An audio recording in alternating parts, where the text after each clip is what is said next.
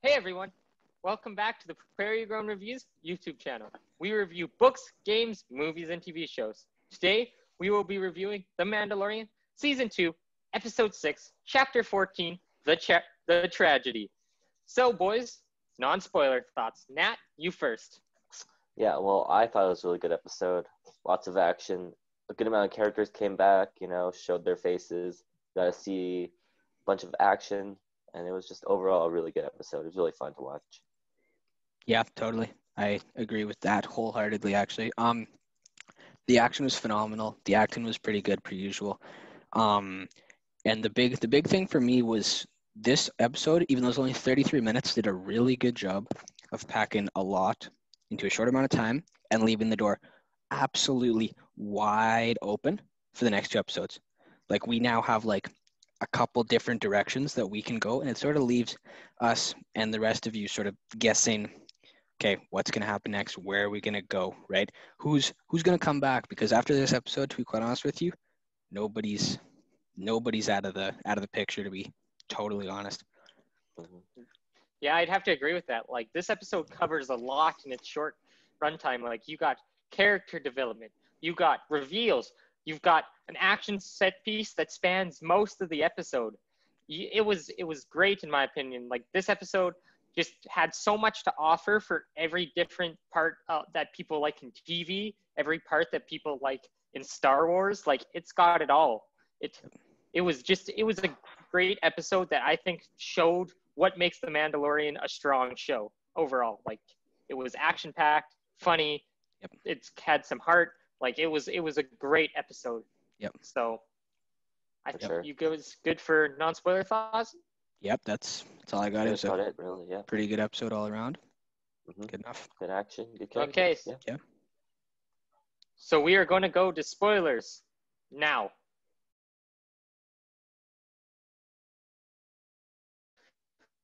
So welcome everyone to the spoiler section. So we're going to start this by going the chronological order. So let's just start off with the beginning of the episode. Any thoughts on that, boys? Sure. I'll start now if you want to throw that to me. My biggest thing I'd take away from the very beginning is we get to see some really strong character development from Mando. It's sort of a different side that we haven't seen almost any of, in the fact that he's very soft, he's very emotional. It sort of takes the tension of Mando down like 8 steps, and he's sort of more in that sort of like fatherly role for a few minutes there, where he's sort of convincing himself that he's going to have to let Grogu go real soon, right? So yeah, I'd have to agree with that. Like, we got to see a little bit of comedy in Mando, a little bit of laughter when he was testing out Grogu's name and just seeing him react to it, practicing the Force, like, and the sadness of knowing he's supposed to give Grogu away. Like, it was, like you said, trying to convince himself. Like, it was an interesting side to Mando we don't usually get to see. For sure. Like, so I enjoyed that opening. I thought it was a good way to ease us into the episode. Yeah, absolutely. So following that, we arrive on the planet. I can't remember the name right now. Tython. Good job, Daly. So on Tython, we get to the temple with the rock, and Grogu is put on the rock, and then at first, like, nothing seems to happen. Like, No. What was your reaction to that? Did you think like nothing was going to happen, or did you think it was delayed? It's more delayed, honestly, I think. It was really funny watching Mando just go around the rock, be like, if there's a switch, there's obviously a switch, or a lever, or something, some like mechanical thing, not, worrying about the Force being an actual like component of all that. Yeah, it's the strongest planet with the most Force, supposedly. But no, there's gonna be a little lever, a button you can press, Mando, to turn the machine on. It's gonna work. You just gotta find it. Yeah. Exactly. I don't think he completely understands how the Force works yet. No. So I'm not surprised he doesn't. He shouldn't. He doesn't. I mean, he wouldn't really know, right? Like, he was never part of that era. Nope, not at all. And I think that really reflects when he tries not once but twice to go through the big barrier that launches him. Like, For sure.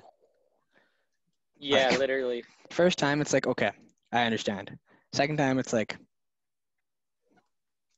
come Well, on, that's on you. Yeah. come on. Like, We knew what was you happening. know. Yeah, literally.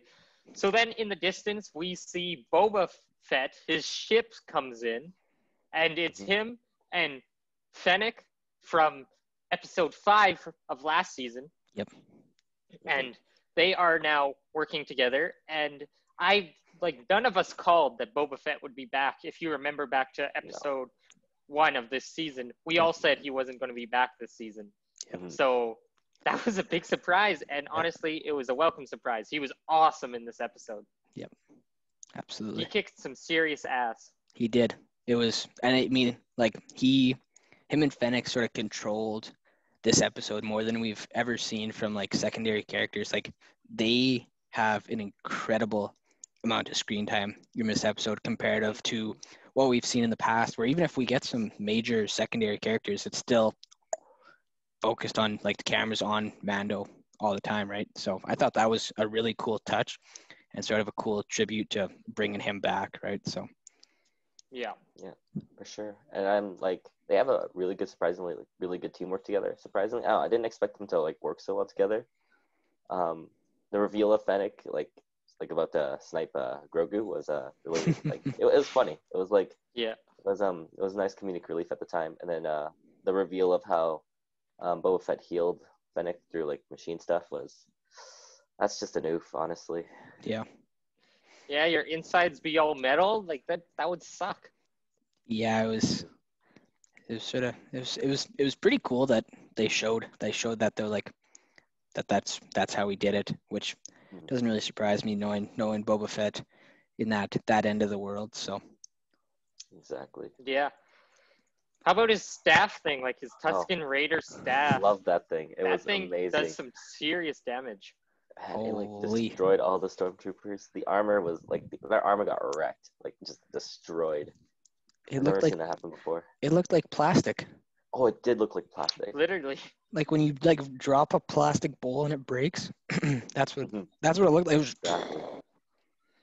I've never heard such a crunch when a stormtrooper gets killed. Yeah.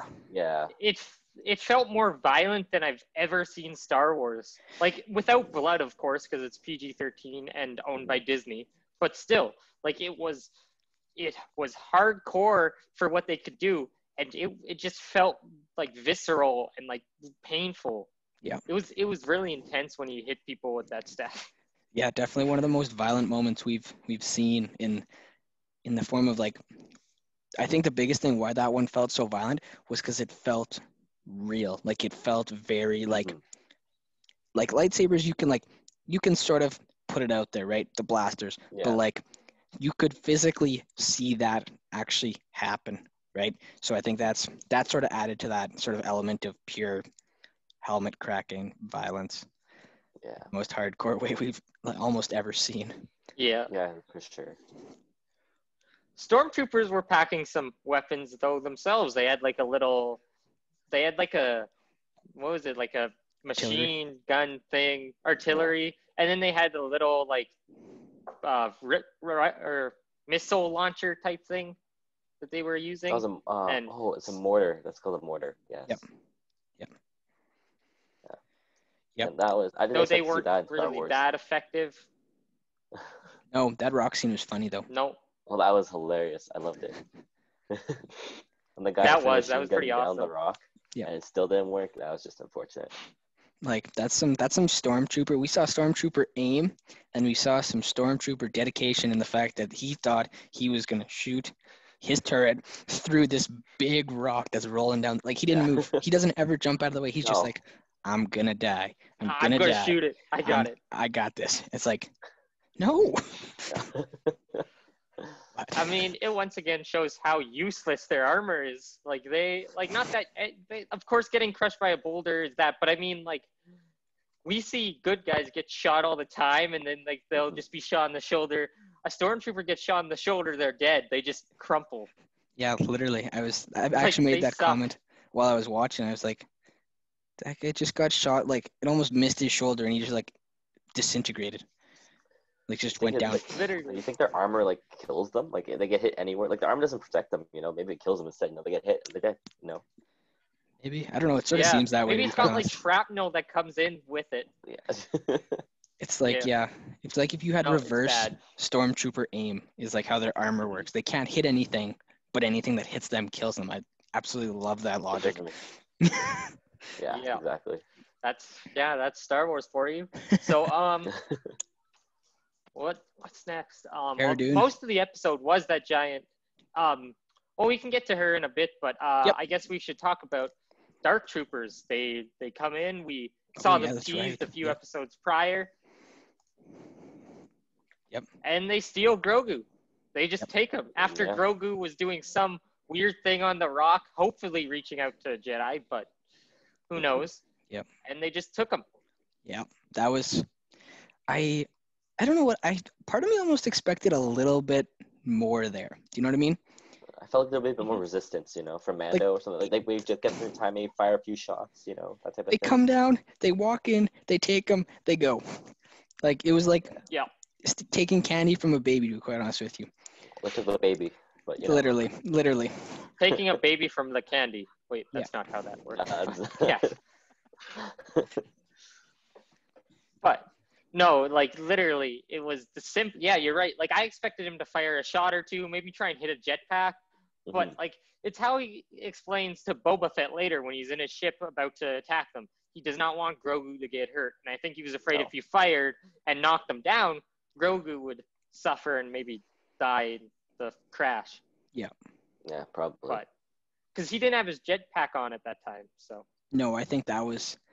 So that's a little bit of a foreshadowing, because after he puts it down, it does never come back on until after the fact. Right. So that he was. never had the time to go back for it, right? No. That little scene ended up being a lot more significant than it looked. Nope.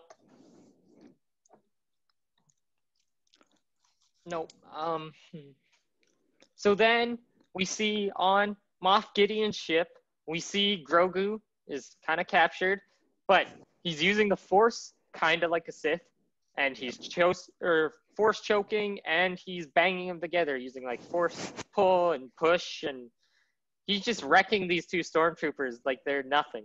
Yep. I think that's the most Force we've ever seen from Grogu. Like the most he's ever used it in a within a time period. Yep, and with intent. Yes, that's what I was going to say. Like he had a purpose. He was using it for attack, not defense. He was. Yep. Yeah. Yep. I think that was pretty cool. Yep. So did I. I thought that was a little bit of more development into how powerful he actually might be once those powers start to reappear, right? As they start to come back out. For sure. So, like you said, Cara Dune, she does come back in this episode at the very end, where we see they are going to break out the gun, the sharpshooter who was in episode 6, Mayfield, yes, from last season. Yep. Which episode 6 from last season was one of my favorites, so I'm excited to see him back. He was kind of funny. Yep. So it looks like next episode's going to be a prison break, but that's what I'm thinking. Yep. Sure. Me too. That's sort of the path we seem to be heading towards. Maybe a little bit of a shorter, same sort of time period as this one, and then a big long one in the finale would be what finale should be long. For sure. That's what I'm thinking. I want it to be like episode 1 of this season length, like the finale 50 can't minutes. be any shorter. Like it can't be shorter than episode 1. There's no reason. Like they wouldn't do that. They have. Well, I mean, they could, but yeah, they could. Like I could see them doing like a 40 minutes, even 38-minute. Like they because like that's the whole thing. It's the budget. They have to have this because they want to make it movie quality, and so that's why. But they have all these Star Wars level special effects, like these movie level special effects. Yep. But the thing is, they don't always have the money to make hour-long episodes. Well, they don't because they haven't made a full hour yet because it just costs too much money. Yep. So I think hopefully we get a longer one, but who knows? Like they've had some decent length ones already this season. They've had a mostly 30-minute ones, but the first episode, and there was one that was also 40-some minutes. Yep, so they had 2 longer-ish episodes. third one, I believe. Second or third episode, one. yeah, I think Third one it Yes. was was the third episode. Third one. The one where we met Bo-Katan and them. Because yes. episode 2, the one in the ice caves with the ice spider, Yeah, that was excited. definitely the shortest episode, I'd say, Yeah, that was the It might so have been, far. yeah. It was only 38 minutes. And the that least second one. impactful. Yeah. Yeah. Yeah, absolutely. That was sort of your okay. We gave you a whole bunch in the first one. We're gonna cool it a little bit in the second one to keep you not run out of all our material in the first 3 episodes. Exactly. So, which Literally. I think is fair. You gotta do what you do with your. You only have so much story to use. So, Mhm. Yep. So again, back to Cara Dune. She accepted that badge from the New Republic, so Yep. she's officially one of their marshals, not just the Marshal of Navarro. Yep. But she, when she finds out Grogu, or as she knows him, the child has been kidnapped by Moff Gideon, she decides she's willing to break some rules to go save him. So. Yep. I'm pretty hyped for next episode. I love a good prison break. exactly. It'd be so much fun. Lots more action. Lots more potential stormtroopers getting shot. Doesn't bother me at all. Nope. I'm kind of curious about the relationship between like Mayfield and Mando is going to be, because Mando got like locked up, so like He did. I don't know what's going to happen with that. Like anything could happen, really. Yeah, that's sort of an underrated aspect that could really play a pretty decent part. Because what happens if he breaks him out? He's like, no, I'm Well, not I gonna help mean, you. most people are willing to do things when you've got a gun to your head. So, I mean, if Mando's willing to get a little dirty, I think which Mando can, or any one of his compatriots. Like, I could see, because Boba Fett and Fennec are also tagging along, as they are both in debt to Mando, because they said if you give Boba Fett back his armor, which Mando didn't exactly do, but they accepted it as him doing it, and Mando being accepting of it. They're going to make sure the child, Grogu, is safe. So they're coming with. And I could see Boba Fett putting his gun to Mayfield's head and being like, if you don't do this, you're dead. So, I think that's enough to convince anyone, even more than money. Yeah, exactly. I think I forgot to mention earlier that the Razor Crest is officially gone. It's been obliterated. Oh yeah, we totally skipped over that. Yeah, it's gone. It went kaboom. What remains was like the Beskar like spear staff thing they got last episode, and like the little knob, which might be made of Beskar too. Then, if it survived, like I think it's blast. It's got to be. I think it's got to be. I don't know why. There's no reason for it to be, but. Maybe that plays into a little bit into why Grogu's so sort of drawn to it since the very beginning. For sure, maybe, yeah. Right. Mm-hmm. So, any more theories for next week, boys? Other than what we said, Prison Break.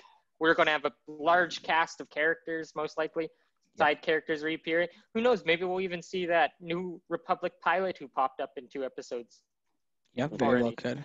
I think he'll be back. I don't know if he'll be back. I feel like he's going to be back, too. With reinforcements, more X-Wings, which that doesn't bug me. Which would be welcoming in the finale for sure. Yes. I'd love a good space battle. Yeah. We've had some ground battles, but like Mando's done some one-on-one dogfighting, but it'd be cool to see us like a full-on space battle with like multiple ships. TIE fighter versus X-Wings versus whatever Mando can find to fly. Maybe he's in an X-Wing or some hunky, some not very good ship that he was willing to buy. Yeah. So, or Boba Fett's ship, most likely, actually. Yeah, that makes sense. Yeah, I would say so. Yeah. So, I mean, that's all my thoughts for this episode. If you guys have any more? I think this one did a really good job of keeping us up and down. Like, it did a really good job of having these really high tension moments, but then relieving some of that tension with some comedic moments, which we've sort of sometimes missed out on in other episodes. So I thought that was a really good touch for this one, sort of a different aspect to the show than what we've seen in the past. So that was my big selling point. I really enjoyed this one. Oh yeah. Before we go, one more final Easter egg I just remembered. Sweet. But Boba Fett's ship was the same ship he used in the original trilogy, so who knows how he got that back. And from what I've heard, also that was Jango's, if I remember correctly, Jango Fett's ship before him, so his father's ship. So Easter egg for all you other Star Wars fans out there. Yep. So yeah, no, I'd be interested to hear a story about how he got that ship back and how he made it out of the Sarlacc pit. Because like, Yeah. I want to hear that. I don't know. Hopefully next episode he explains it while they're traveling or something. That would be a nice touch. I'd enjoy that. A little bit of a For sure. storytelling moment. That'd be cool. Yeah, I'd enjoy that. So if that's all from you guys, I'd just like to say thanks for watching, guys. If you like this video, like the video, subscribe, and we've got 2 more of these left. It's almost the end. So click that bell for notifications about our upcoming videos and when they come out. And from everyone here at the Prairie Grown Reviews team, see you next time.